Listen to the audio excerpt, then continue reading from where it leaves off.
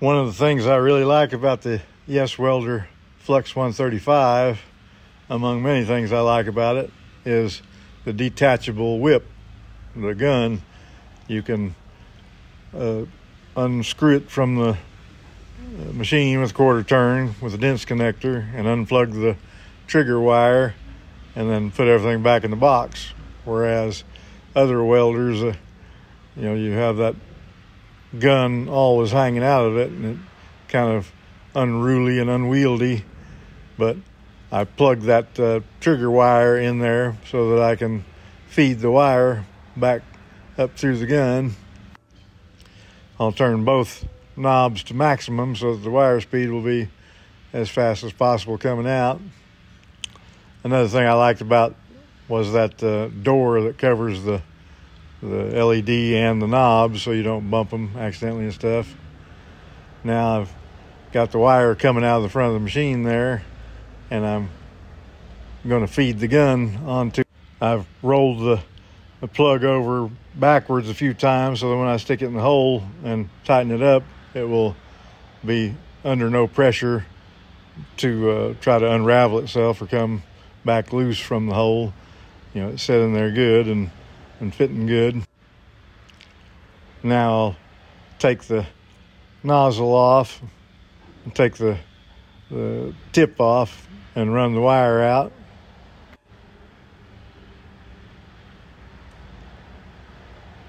It takes a little bit for it to come all the way through the hose and back up to the gun, so just hold the trigger and let her run and then let off when you see it come out.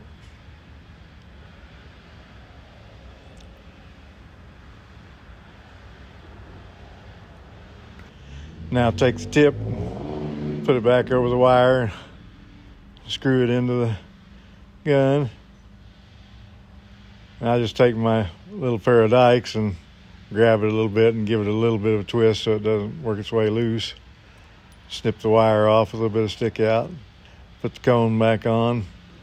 I myself prefer the flux core cones, but because I normally am welding sheet metal and have a lot of stick out, it doesn't really matter. The cone doesn't block my vision.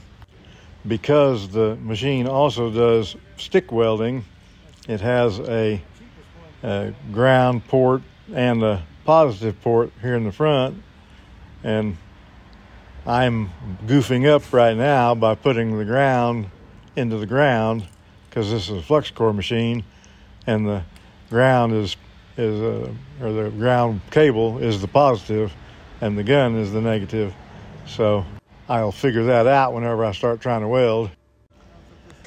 I'm going to start off by setting the first knob in the middle and setting the amps to 95. I'm welding this hinge that is thick metal that's cracked away from the thinner metal from the door blowing open. It's a recurring problem with these delivery vans. The YESWELDER company is a great sponsor, and they've sent me these nice leather welding gloves, which I truly appreciate since I usually get my fingers pretty hot sometimes with my thin gloves that I normally wear.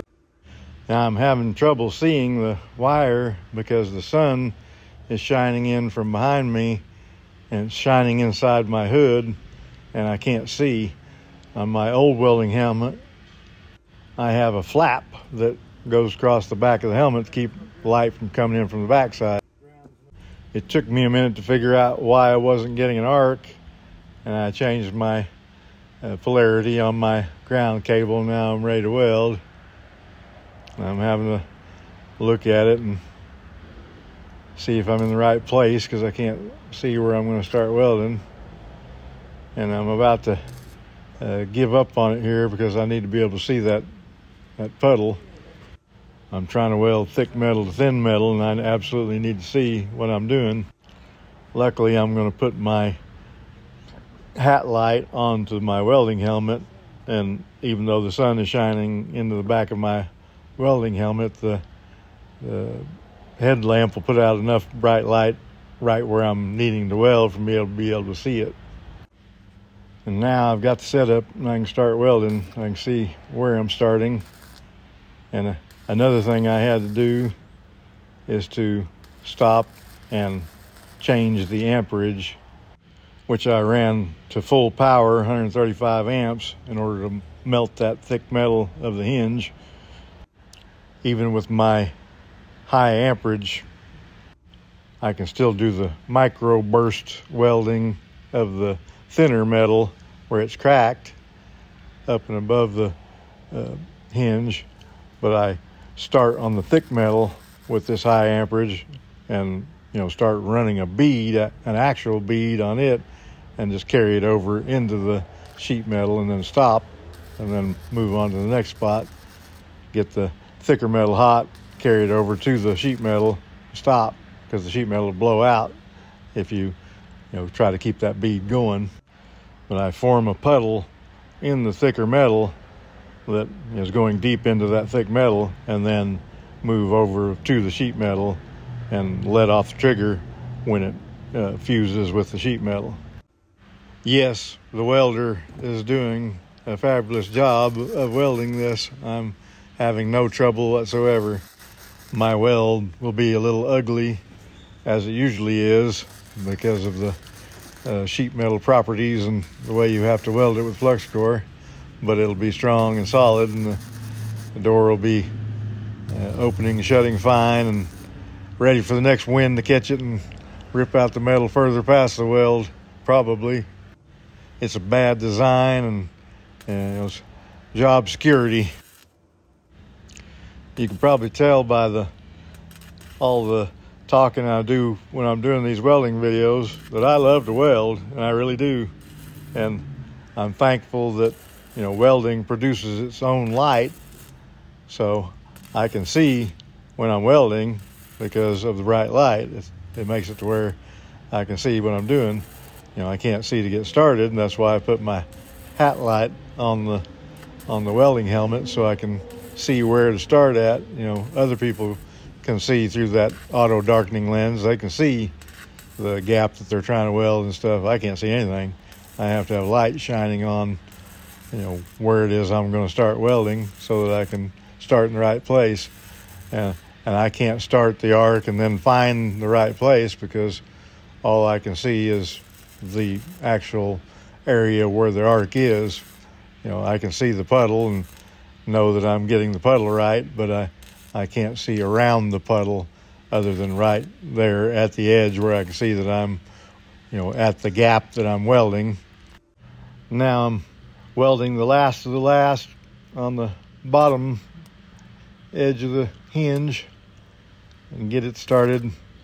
Sometimes when you are starting overhead, your bead that you've started, if it isn't digging in, it falls out. But once you get started, then it becomes a lot easier. So I've got it going now. So now it's just a nothing to it the way we do it thing. I'll weld her up. You see how long I'm holding the trigger, and that's because of that thick metal. You already know that I don't hold the trigger for very long on the sheet metal, like microsecond. But this thicker metal, I can burn it in with that 135 amps. And it's welded good and solid, I can promise you that.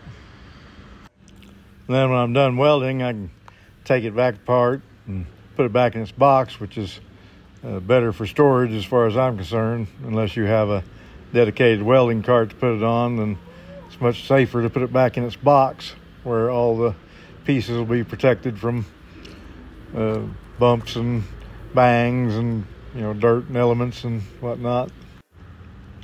I just pull the wire out of the gun so that it'll be ready for the next assembly.